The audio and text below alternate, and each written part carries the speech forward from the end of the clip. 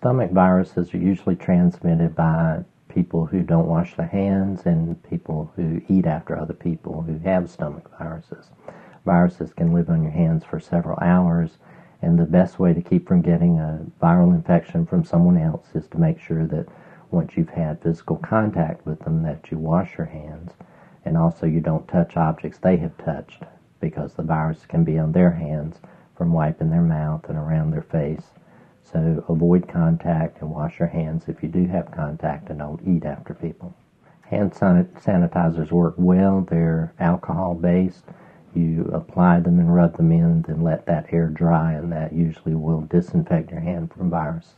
Well, we have to, in the medical profession, we wash our hands before contact with the patient and after contact with the patient.